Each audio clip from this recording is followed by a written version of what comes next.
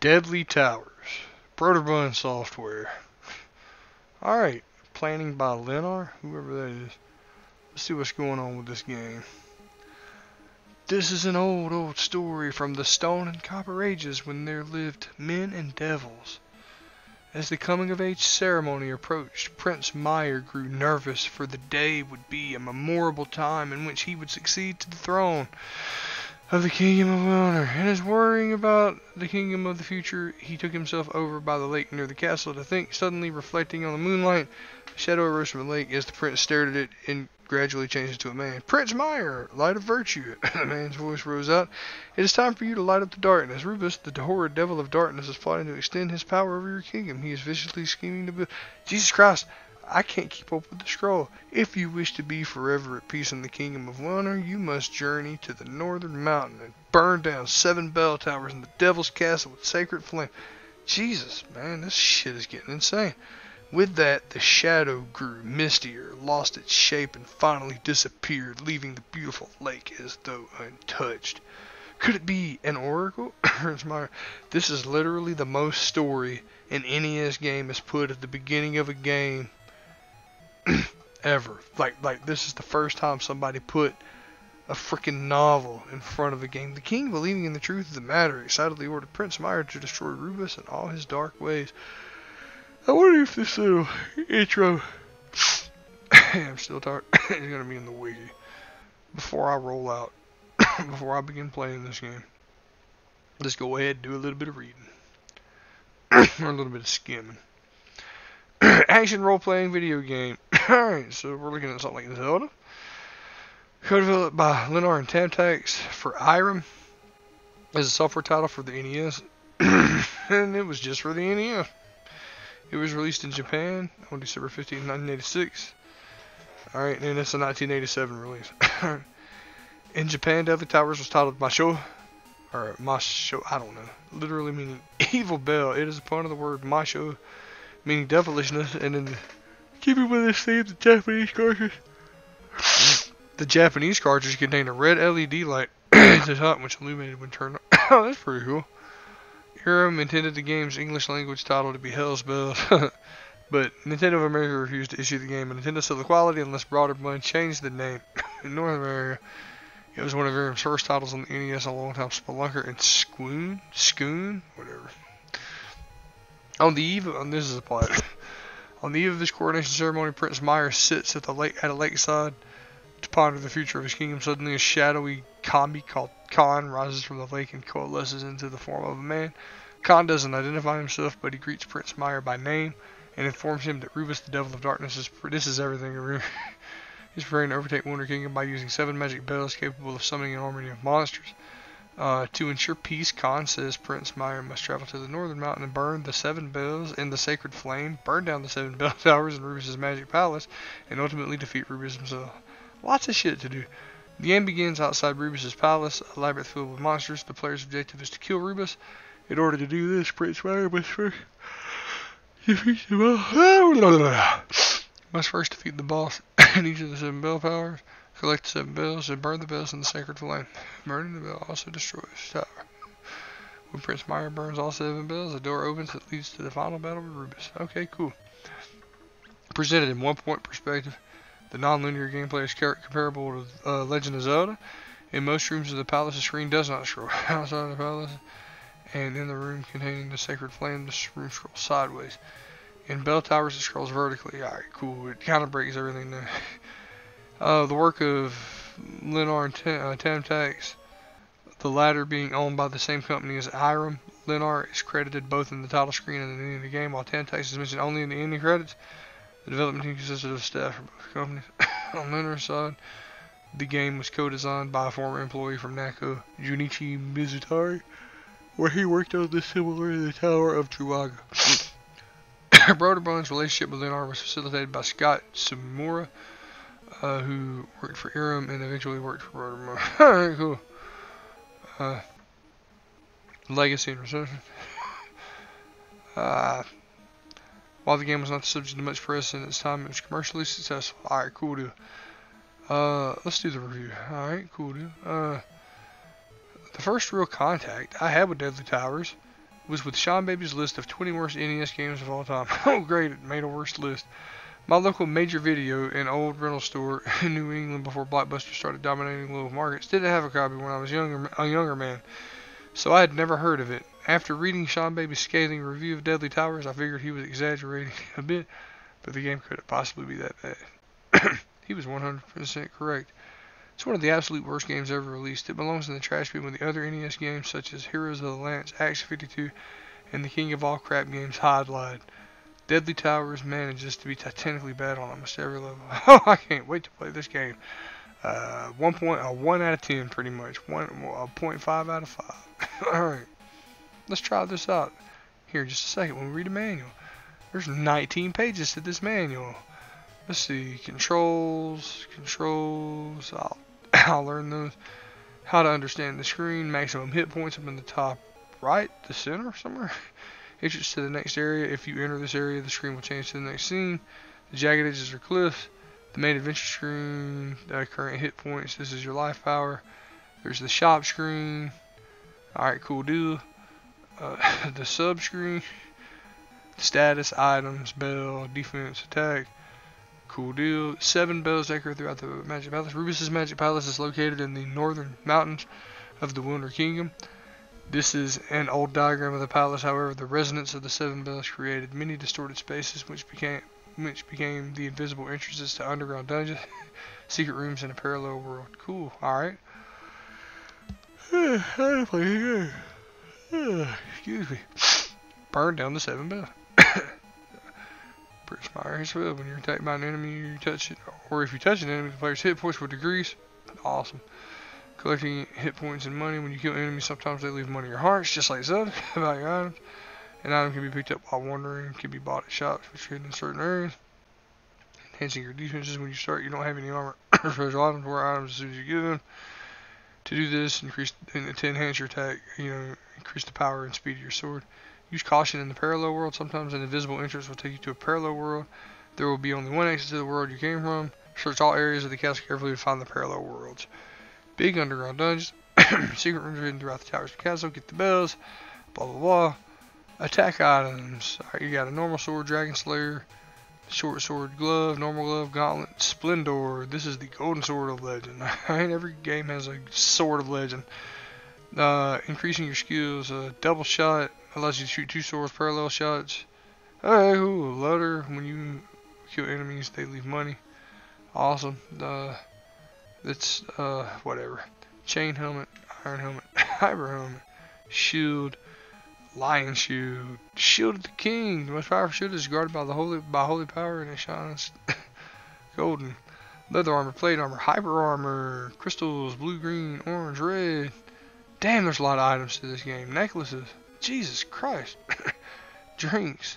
Magic key. Fire magic. Magic maze. Hyper boots. Figure. Chalice. Jeez. Evil shield. Evil bell. Enemy characters. Unknown races. Bounder. Bounder tower. Fire races. Fire. Spark. Fog. Do not underestimate these enemies because of their size. Slime races.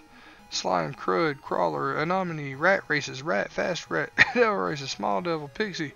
Black box. Black box. This will appear in front of an entrance and block the way it could appear. Oh, whatever. Fish race, wallfish, insect races. There was some fucking world building going on over here. The powerful tower, death barrier, is the boss. King of the devil's Rubus. Helpful tips. Don't let the circle of hearts get away. Useless shots may lead you to death. Don't let the chance go when you hit the monster. Understanding the movement of the enemies, utilize 8 direction movement about parallel worlds. Draw a map for underground dungeons. Oh, cool. It tells you how to draw maps and shit. Awesome. No memo, no 15 memo pages. Awesome. This game must be fucking sweet. Let's roll up here to this badass instruction manual cover. Let's get this fucking game going. We gonna whoop this game's ass. Let's go print some iron. Oh, password check, huh? What is this shit? I don't know what the hell. Oh, that must be. You throw swords. Alright, you can throw a sword. Okay, I'm moving around. Nope. Can't do shit there. Interesting. Oh shit, that's a fireball. So it takes four shots to kill that thing. Sweet. Oh shit.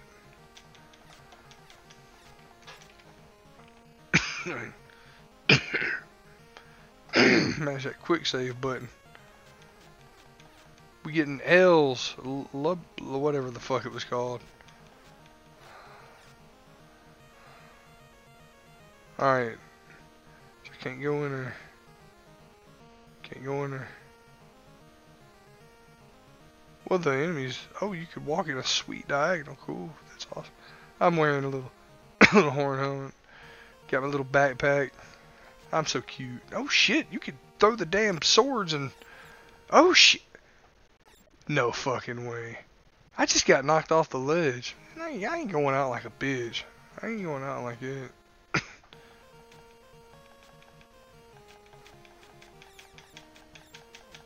Jesus Christ, dude, die.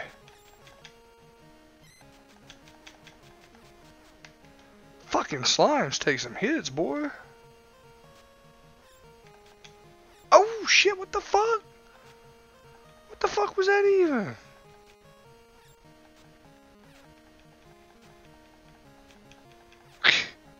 Oh shit. What? Damn, dude. There is shit just flying all around this game. What in the fuck? Oh my god. This game is shit. Oh my god. Let's see. Alright. Dude, the slimes are legit. Damn. There will be no reprieve. Oh, there's no pause. There's a pause button. I've got nothing. This game said you got nothing, boy. Fucking fireballs just out of fucking nowhere. Oh shit, there's a heart container. I think. Yep, that improved my overall health. Now we need to fucking find hearts to heal.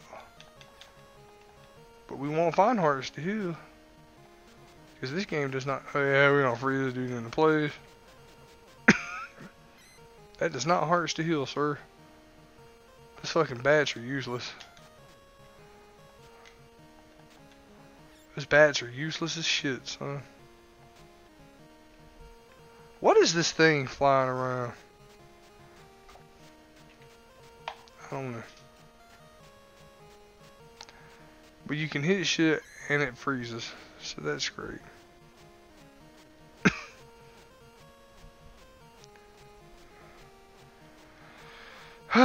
Slimes are so tough. But at least you can move while you're attacking. Alright, I got some HP back. That's sweet. You can fall off ledges. So it's just... What the fuckity of all fucks?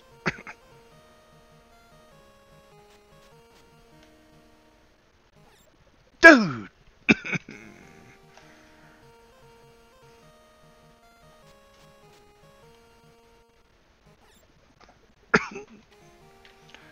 I have to be retarded.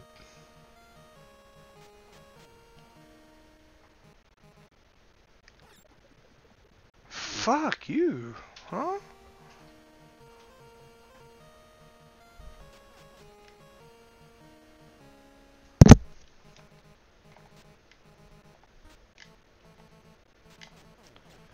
You ain't going nowhere, Snick. Don't step on Snick, huh?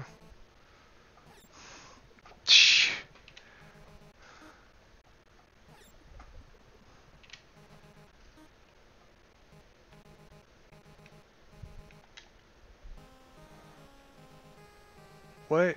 I bet you can't kill. Oh, you can kill it. Alright, cool. What is this maze shit?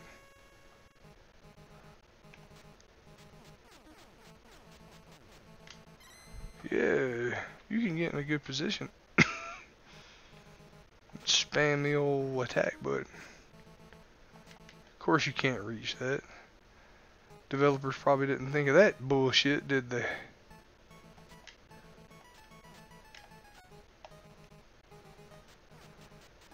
attacking in the diagonal is cool, but it's very difficult.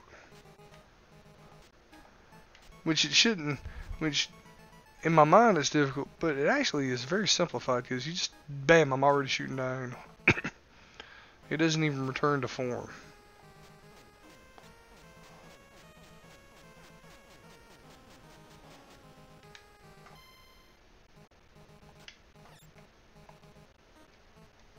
Dude, no! Whoa, them some bitches hurt! Dude, them things fucking hurt. They break my shit. Fucking scorpions.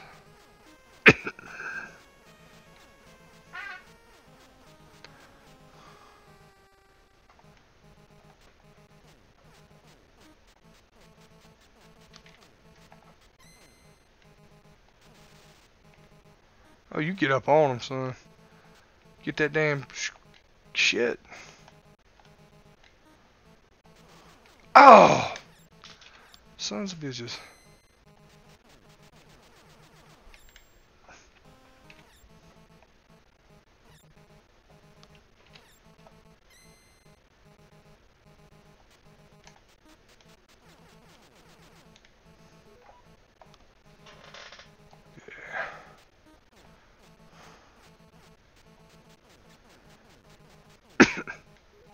Y'all can't hang.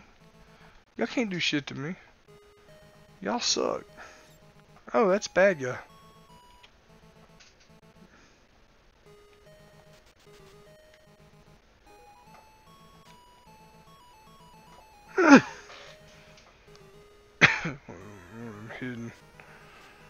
Hidden rooms or whatever the fuck they was talking about in the instruction manual.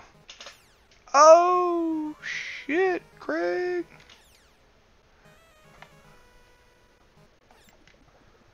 Woo, shit, son, I took a fucking hit to the balls on that one. What in the fuck?